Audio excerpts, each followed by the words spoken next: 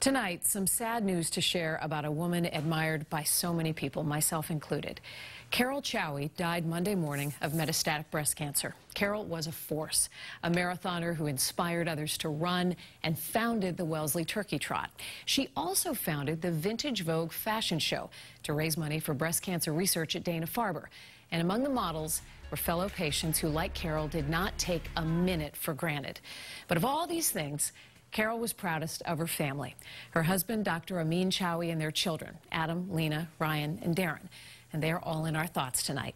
Carol Chaoui, who we affectionately called Wonder Woman, was 56 years old.